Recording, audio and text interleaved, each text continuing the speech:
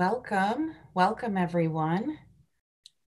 Come on in to our virtual space. Welcome to the latest of our virtual events at the American Writers Museum. We're going to give everybody a few minutes to file into the room. It's a narrow doorway, but you'll all make it eventually. Hang up your coats, find your seats, so to speak. One of the advantages of doing these virtual programs is that we can reach so many people outside of the Chicago area, but the disadvantage is that I can't hear you if you laugh at my jokes. So we're just going to pretend that you're all laughing. Just a few short housekeeping things before we begin tonight. As you're watching this conversation, if you have a question, we'd like you to type it into the Q&A box at the bottom of your screen. We're going to be monitoring that for questions at the end of our conversation, and we may contact you via the chat, or we may read your question out. If you like the kinds of online programs that you've seen from us, you can become a member and get advance notice of special programs and offers, including our upcoming writer discussion series that will begin soon. Our YouTube channel has videos posted of programs from the past 3 years. You can check that as well for news and updates. Our book selling partner, both when we're here and online and when we're open, is Seminary Co-op Bookstore. And you can order online from them or from our bookshop.org page as well. Once we begin, I'm going to drop the link to tonight's book into the chat. So take a look there for your purchasing needs. We're grateful to all of you for being here and for valuing the past, present, and future of American writing. My name is Allison Sansoni, and I'm the program director here at the museum. This program is the latest in the Jean and John Rowe program series, My America, Immigrant and Refugee Writers Today. It's presented in conjunction with the exhibit of the same name, which can be viewed at our museum on Michigan Avenue in Chicago, or online at my-america.org. The exhibit and series honors the contributions to American writing from those Americans who came here or whose ancestors came here from worlds away. Tonight, we're joined by poet, writer, and translator Khaled Mattawa, whose newest collection of poems, Fugitive Atlas, charts the world's refugee crisis, ecological degradation, and military occupations through the lives of those within that upheaval, offering humanity and hope in exploring their voices and dreams. He is a MacArthur Fellow and the author of 4 collections of poetry, including Tocqueville, and is the translator of 9 books of contemporary Arabic poetry, including Saadi Youssef's Without an Alphabet, Without a Face. Welcome. Hi. Thank you for being here with us tonight. Thank you for inviting me. Glad to be here. I wanted to start by talking a little bit about your new book and the idea of an atlas and the place it describes. How did you settle on this image for your collection? It's very interesting. I mean, the idea of the book being a large scope book covering a period of time, concerns, large topics, places, was always in the manuscript, but it wasn't the original title. I thought of something called the Book of Something. It was the Book of Difficult Times or whatever, but it wasn't like one topic that you could give it a title and you'll be there. It seemed to need an idea of an emphatically self-conscious book, or that's broad. And so Atlas was something to settle on because of the variety of places and the variety of difficulties encountered. And I think it reference to movement. And when you think of a lot of, the difficulties people are facing have a lot to do with limited movement, inability to access resources, or to move on from a part of the world which has run out of water, or the ground is no longer Arab or whatever. So it's come from that need to of direction, but also it's become a sort of a chronicle of the difficulties that one encounters one when flight is the course that one ends up taking. So Atlas is it's a fugitives atlas, if you can think of the title that way. It's also a sense of a shifting atlas, because the word fugitive also comes from watercolors, and watercolors that kind of bleed into other colors and get fogged up and so on are called fugitive colors. So all of these kind of worked with the idea of a blurred sense of destination, the need to look up the landscape and to try to find your way anyway, and the fact that it's a muddled world, and so the cover kind of takes care of that, at least visually, even though the cover is actually a real picture from a satellite dish.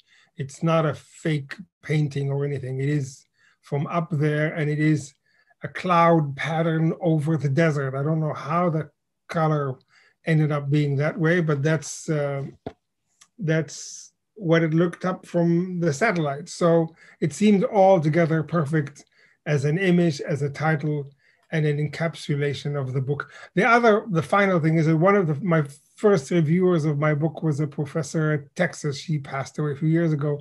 Her name is Barbara Harlow, and she described my work, and this is the fifth book, not the fourth. She described my first book as a kind of a new cartography, in that I was sort of presenting a different route or landscape or territory that I was charting, given that I was also writing poems located in different places. So cartographer it is, and an atlas maker I will forever be, I guess. It's interesting that you talk about the satellite, the view from the satellite, because we, those of us outside of a conflict tend to view it from above, but you deliberately chose the voices of people directly affected by what we, very airily call geopolitical forces. Yeah. Why did you choose to center those voices? I think one is maybe one of the great statements I've learned over the years in encapsulation, maybe even a misquote, is grace is the gift of the other. This is from Bakhtin, the great Russian philosopher, literary critic. Grace is the gift of the other, that I have no self.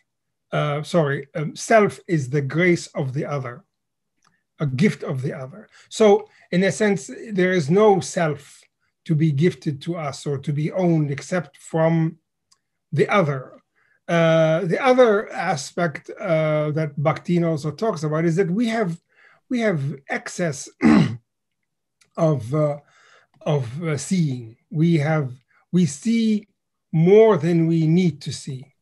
That there's a lot that we see that doesn't get incorporated into our lives as such, and this capacity to excessively see, or to see more than we need, is really sort of the provenance of empathy. We have more feelings to be had than we have for ourselves. When I see somebody hit by a car, or shot, or stabbed, or even pricked by a pin or something, you could just feel like this sensation of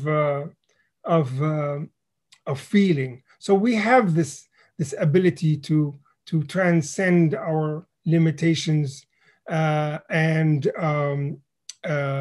to feel what others feel, to feel for others, not exactly what they feel, but we can comprehend, and that's for everyone.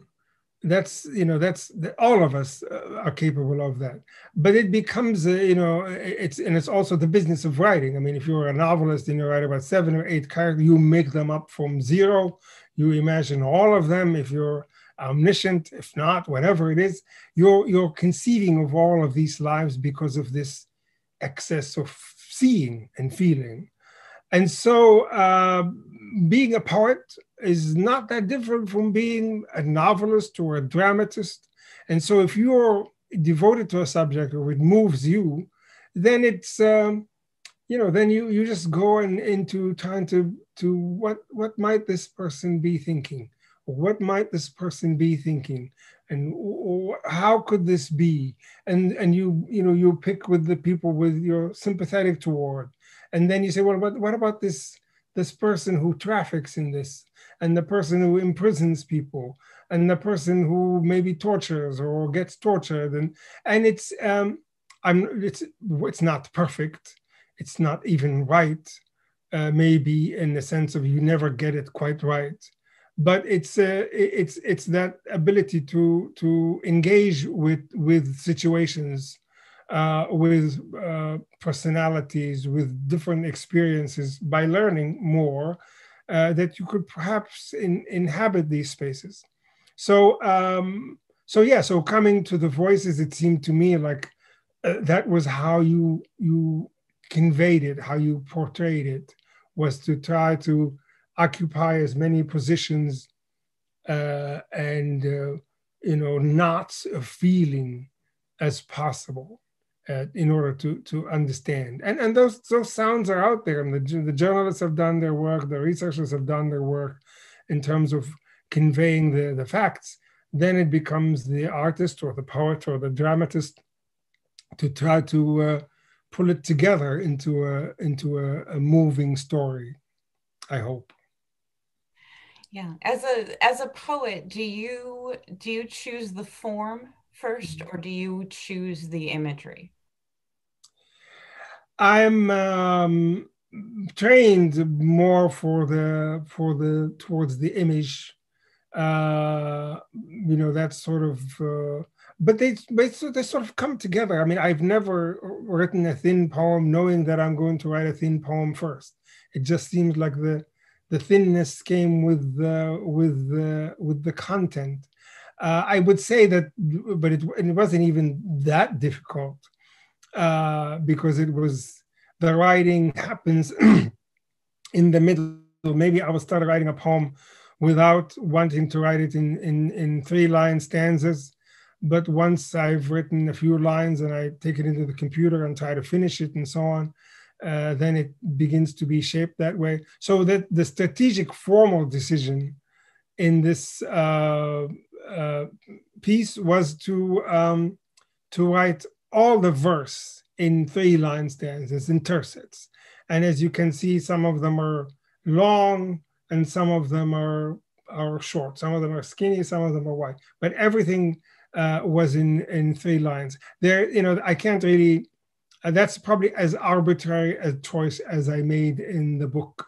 I wanted to have a consistent stanza, perhaps to force a kind of an elementary or sort of a basic unity, a sense of unity, that all of these are stamped with that 3-line stanza. That's sort of like a kind of a DNA to all of these, to force them to be thought of together. Some of the stanzas end with a period, or the lines have end stops with a comma and so on, and some of them are in jam, but all of them are 3. There are some high buns or prose poems that have some verse at the bottom, and those too are done in a tercet or one kind or another. So so it comes together, but in this case, the shape of the stanza was one that was decided on before, and helped shape the poems eventually. Yeah. The idea of searching for home, runs, throughout your work. What is the place where you feel most at home, and has that changed for you over the years? I mean, I think there is um, as much as a desire for that, as much as there is a kind of resistance. The desire is, yes, you want to be settled and comfortable wherever you are, to have a life of engagement, of happiness, of growth, of development, definitely. But at the same time, you would want to have the ability to move and to create community where you can do that. You don't want to have a situation where movement debilitates you. So it's as much the desire to be home or to find home or to find rest, but it's also the fact that this is the anxiety about why not have it? Why is it so difficult to belong, to feel at home, to contribute in some places? So I guess in some ways, it is something that both haunts my story, but also one that I wanted to celebrate, because I've moved around and I've been learned after some time to come back. I mean, and to create community and to be in multiple communities at the same time. Okay, digitally, maybe, of course, physically it's impossible, but you can stay with your friends in Libya and stay in touch with them. And those friends there in that same place are different from the community that's your family, from the ones that are in Egypt, from the ones that are scattered. So I think, home ultimately is the place where you are happy, but also your place where you are doing the most good. It is a combination of virtue, self-fulfillment, that you are acting up to your own potential, and it's joy and happiness. And okay, there are people that are involved in political resistance and are struggling and that are fighting and so on, but these people are involved in virtue, and that makes them happy. Happiness is not, as much as I was envy my friends who are by the wonderful beaches wherever they are. Happiness is not about just having a pina colada and being by the beach. It is, feeling fulfilled psychologically, philosophically, if you will, spiritually. And sometimes that's not about relaxing. It's about really being engaged and being putting up effort towards improving life and community and even the environment, which is we are seeing all over as a highly polluted place that needs to be repaired. So, wherever you are doing virtue and doing it in community, I think that's the place where home becomes, because it's the place of the psyche and the soul finding nourishment by giving it as well. That's wonderful. Yeah. I just want to remind folks that are watching along, if you have a question, to type it into our Q&A box so that we can read that out a little bit later. I wanted to ask, what was your journey to the United States? What were the circumstances? And, what was your first experience sort of writing in the US? The journey between coming and writing is also kind of long. That's why I needed this atlas all the time. I needed to know where I was going. In fact, well, maybe writing is where I began to create an atlas, to tell you the truth. But I came to the United States at the age of 15. I had just finished, in America, you would finish middle school, which is middle school in America is 8 years, but in Libya and the Middle East, it's the 9th year. And normally people, either went to college after their college degree or after high school, but my family sort of expedited the process, partly because of the political circumstances in Libya. The schools were not, were becoming just sort of um, somewhat dangerous, meaning that there was the militarized schools, the army was taking over schools. There were a lot of suspicion and oppression within the country. This is under Gaddafi's regime when he really grabbed, he could really control the country and grabbed all the reins of power. And it became a much more sort of uh, idiosyncratic situation where you never knew when you're in danger or not, and so forth. So my brother had gone to college here, and some cousins. Mississippi is where I landed in my first state in the United States.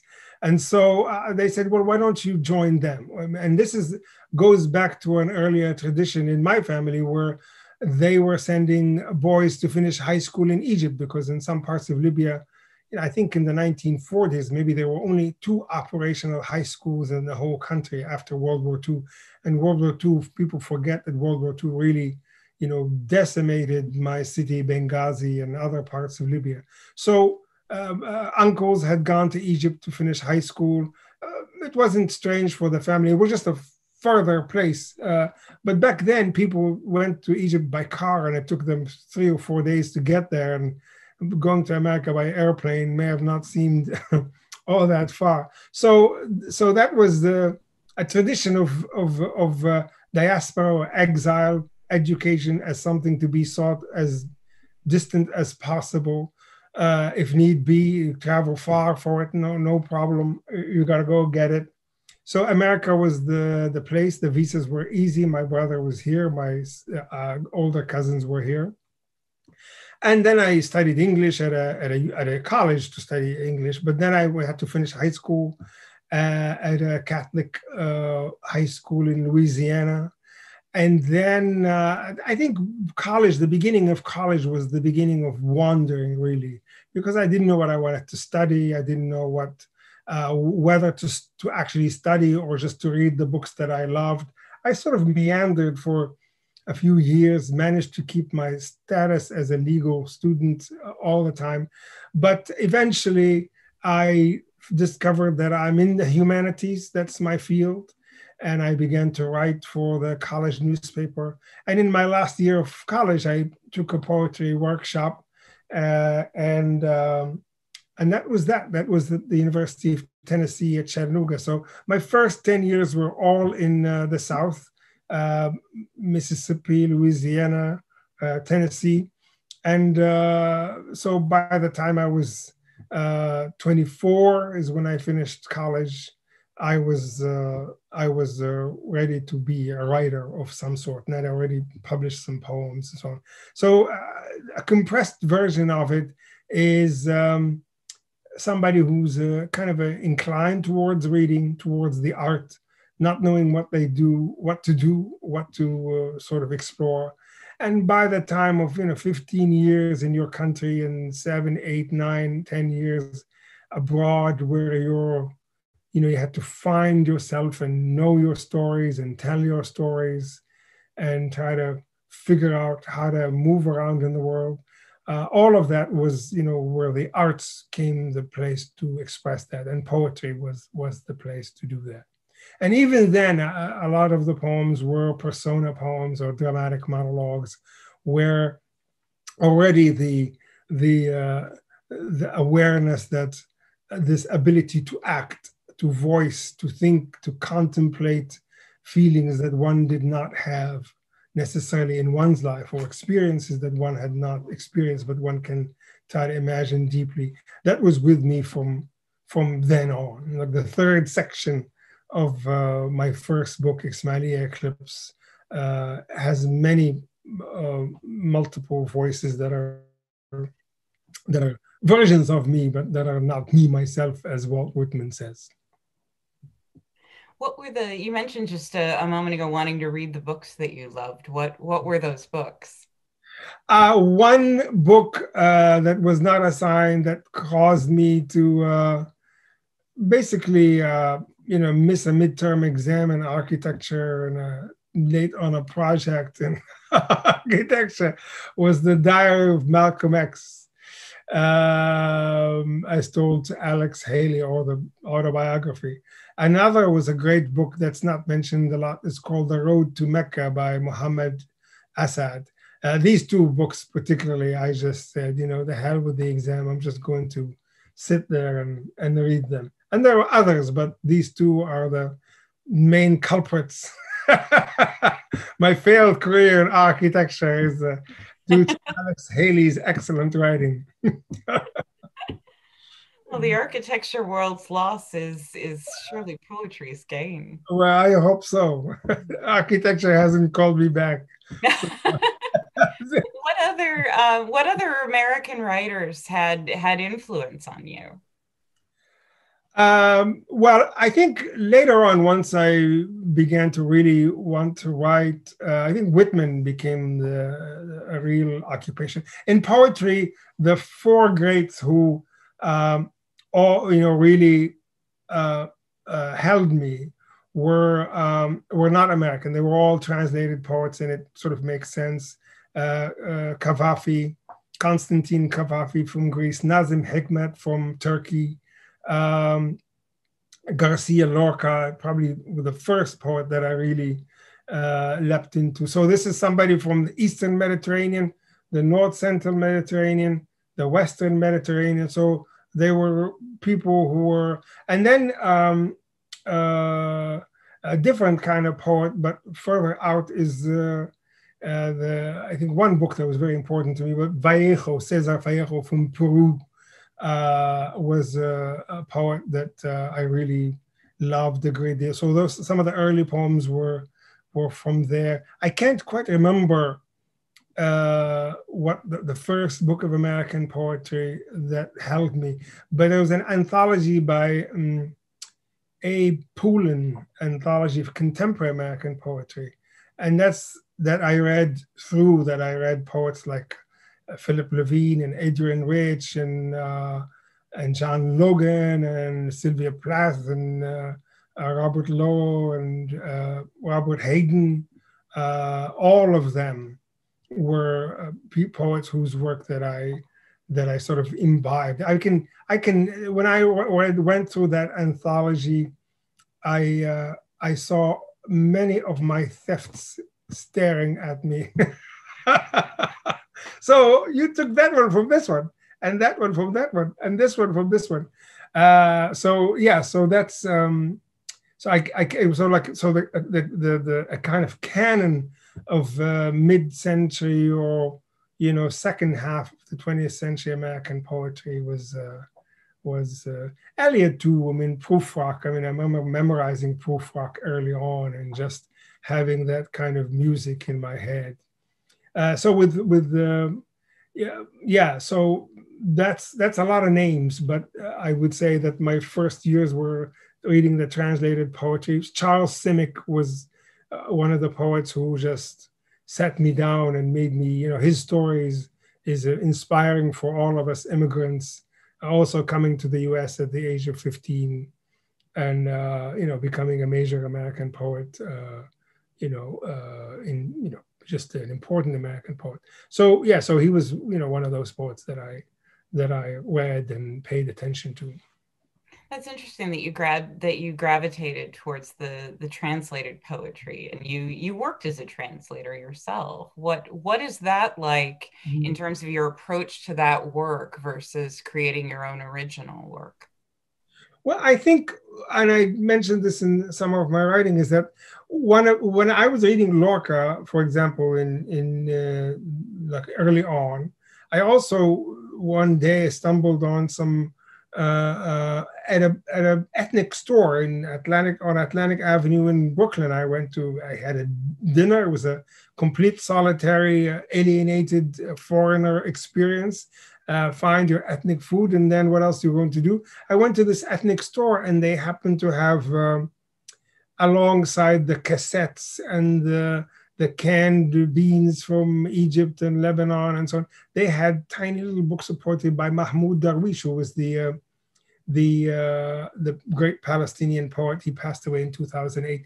He was very, very, very popular, and the books were like, you know, pocket-sized books, and those books made it over to that shop, and some just they were thrown somewhere, and I picked up as many as I could, and that was the poetry that I didn't know it very well, but it was when I began to read it. So, you know, I know this voice, I know this poetry.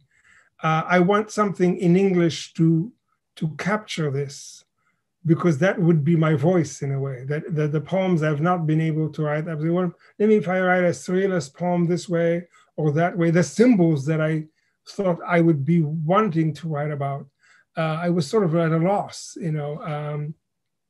Or even you know, mentioning particular trees as opposed to others. When Mahmoud Darwish, sort of in Arabic, oh, I want to know, mention that tree, and you don't know it. So in English, you don't know the tree you want to mention, but in your native language, maybe it's mentioned, and then you say, oh, okay, that's the tree. I need to find the English word for that tree to mention in the poem that I wanted to write. So in a way, translation was practice.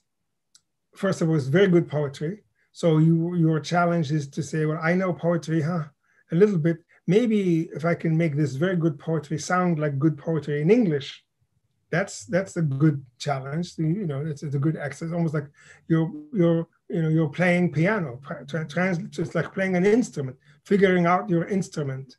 And with that, I think came the sense of the world that you could bring in. So translation was a way that allowed me, oh, I can say this in English, or this can be smuggled into English. English allows this. And I had not seen many translations of Darwish before I began to translate them. And later on, I found out that a lot of it had been translated, but not that much. But it was my practicing of it was to legitimate the landscape, the voice, the sentiments. All of that is what translation has sort of has allowed. And I think it was a kind of marker. I mean, I remember like 2 poems that I wrote on that very visit in New York that basically those are the poems, they were in my first book. Those are the poems that I worked on it for several years, but those are the poems that said, okay, I think I know what I'm going to write about. And so, you know, Lorca's Poet in New York, Mahmoud Darwish being translated, me saying, well, okay, I have a license to do this and a license to do this. That's where translation, what it did at the beginning. Later on, I think it was really a process of wanting to have, you know, bodies of work next to yours in some ways. I wanted to you know, again, it's like the excess of seeing, or maybe the excess of talking. Like I talk too much, I might as well translate. So that was like, I could do a lot of poetry. Yeah, I can't force my imagination to write a lot of poetry, but maybe I'll give one side of the imagination rest and use the skills of writing proficiently, tightly, with some awareness and skill.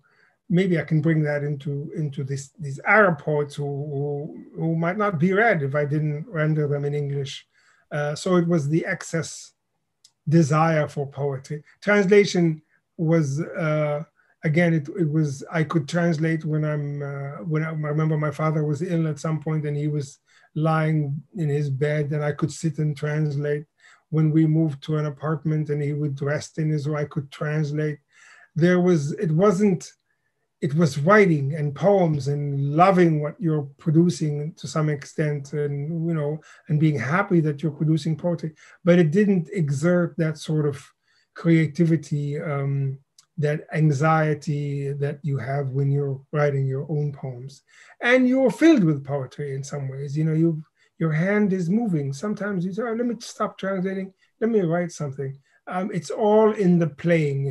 I'm at the piano as a musician, if you will, all the time. I'm playing Bach or Adonis or Saadi Youssef or whatever it is. And then, okay, but I think I have a moment for myself here. Let me write that. And it was all continuous, if you will. When you're working in multiple languages, Mm. are there concepts or ideas that you find easier to express in one language versus another? Well, I work only in Arabic and English, and I've reversed. Now I translate more to Arabic than I translate to English. And so, uh, I sometimes it's so spontaneous that, well, okay, this is a concept. It's going to take me 3 words instead of 2 to say it, or maybe 3 words to give a feeling of what really happened, of what I think is actually being said, to give a feeling for it, than I would in English. That I would need a few more words in Arabic than in English. I mean, sorry, in English than in Arabic. Sometimes it's the other way around too. So it's so spontaneous that I don't think that there's anything that can stop any translation. Uh, somebody was telling me about a joke about the United States sort of English, where um, in America you say horseback riding, and the British make fun of that. It's like, horseback, what are you going to ride? The front of the horse, or who's going to ride? Yeah. But then, is that the work of a translator? Is that like somebody translating this activity too much?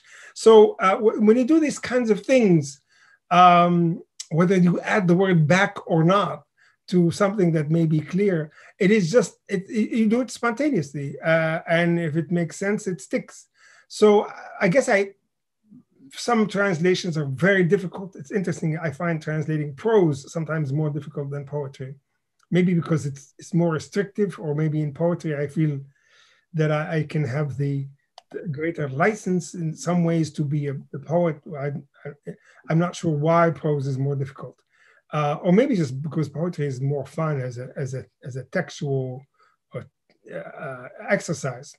But at any rate, I don't really feel that there is anything that that can hinder, and I think it's in the effort. I was looking at a lot of translations recently of older Arabic poetry, and it does take sometimes, like a sentence of 6 words might take up to 10 words in English. Some people tell me that in Russian it's different. Like 10 words in Russian can be rendered in 7 words or 7 syllables in English. But that's how it just, you just need that maneuverability. But I don't think there's anything that hinders. We've been translating all of our existences. I mean, if you look at how the English, how many accents are still very different in England. In America, we don't have that. But in England, like the way the Dorset sounds different from Yorkshire, from Wales, from Scotland, from Ireland. I mean, these people kept the way they're talking, but that's how different languages really are. And they were speaking the same language. So we either kind of find a middle accent that unifies us and we speak together, communicate. We're always translating. There isn't a way in which my language and yours are not different, even when we're speaking the same language. So translation is the most basic element of communication. And we're already trying to often express something that's not readily expressible. So we're translating. Even when we talk, we're translating. So there isn't anything that culturally from this place that another place cannot understand. There's easy to dismiss, but to say you cannot understand, I think is not that gets to be a little bit on the it becomes politics. It doesn't become people wanting to know what they're saying to each other. Yeah. So in a couple of minutes, we're going to start with audience questions. So I'd like folks to type those into the Q&A box at the bottom of your screen here, and we'll read those out. But first, I wanted to ask if you'd read to us a little bit from Fugitive Atlas. And again, the link to purchase that book is in our chat box. Great. So I'll read, again, the book is all over the place, but I'll try to read maybe maybe some of the more American poems, if you will. Here's a poem about a place. Maybe before that, I'll read a poem called Beatitudes, and it takes us from a creation story until a more environmental story, a cultural story, and it's a conversation between a father and a daughter, child. Beatitudes. My child wants to know if the mountain's really coward. How do you know when a sea or a river is afraid? How do you know when the sky is thinking yes or no? And him, Adam, why did he say yes? Did he know that all the other creatures refused the burden, that he was God's last choice? It's one poem, but it's also scattered throughout the book. So, Beatitude 2. Did you really have a party the day the dictator died? And you had a cake decorated with all the flags? Did you think his death will fix everything? Why did we spend all that time over there? And all these people fleeing and fighting and drowning, what are they hoping for? Beatitude 3. She speaks to me in our language, in front of for her friends, to share a secret, or cool and beaming, to show off. I wonder how long it will last, this pride, this intimacy. Sometimes she puts her arm next to mine and tells me I have the lighter skin. Why are you doing this, I ask. But she doesn't point to the flag or say it's the way of the world. Instead, she tells me not to worry, that she is the most kid in her class, the least mature one, Baba. Not all kinds of wisdom console, I tell her. Then I begin to think of words she'll soon hear that can make her wish she wasn't who she is. Lead me to virtue, O love, through the smoke of despair. And the last section of this poem is 4. Let's walk through the woods, she tells me. Let's walk through the rocky shore at sunrise. Let's walk through the clover fields at noon. In the rainforest, she is silent, mesmerized. She'd never prayed, we never taught her. But she seemed to then, eyes alert with joy. She points to a chameleon the size of a beetle, teaches me the names of flowers and trees, insects we can eat if we're ever lost here. I'm teaching you how to entrust the world to me, she says. You don't have to live forever to shield me from it. And I'll read a slightly longer one, but I think it speaks to our moment, to our anxieties, perhaps. This is called, and it's an American poem, if you will. It jumps around a lot, but everything. If I jump to one stone, I'll come back to it. So don't worry. We're all. It makes the rounds and it comes back. After Charlottesville, for days after, this was always coming. Muscles taut to the smell of first arrival, the scent of an old fire. In the woods, pioneers, Paul called them, maddened and bearing torches, a primitive born of civilization itself. A friend who once tended to Jefferson's foxgloves comes to mind as you watch the streamed movie to see the great actor express. What is the Arabic word for déjà vu? A dream released from restrictive facts, a murderer's face of indifference, the mind desperate to see things anew. You want a picture, the obsession with ancestry like a tangle of boughs. Ezra pounds boughs, Mussolini hung upside down, the boughs covered with snow, dripping blood. You want footage of the cigarette break, soldiers smoking after the bodies had been hauled from the gas chamber. You look at your roof and wonder if it's time to install solar panels. Surely this is not your first encounter with this sort of thing. The immigration officer says, "Welcome home." Somehow it sounded like, "Welcome to my home." You remember the face of the butcher's assistant. You'd gone to the shop and picked a lamb from the pen in the back. Yes, the lamb, it was braying clover, clover.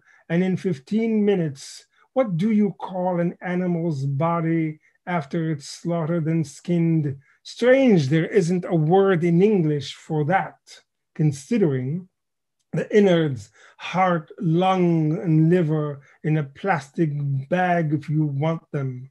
And the blood is déjà vu. And it's always Othello's. How in Aleppo once I took by the throat the circumcised dog and smote him thus. Desdemona lies sleeping in D.W. Griffith's arms. That's why these woods are no longer mere background. The scent of an old rapture and the enigma of a current buried in the spine. Of course he can say welcome, if it's his decision to let you in or not, but that's not the only difference between displace and replace. Their flags emblazoned with axes and saws announce a new kind of math, a new look for the old machinery droning to convince you it's your people who are sick in the head. As you drove away, you saw the man who transfigured the lamb, all cleaned up, hair combed, almost smell the soap on his hands, waiting for the microbus home.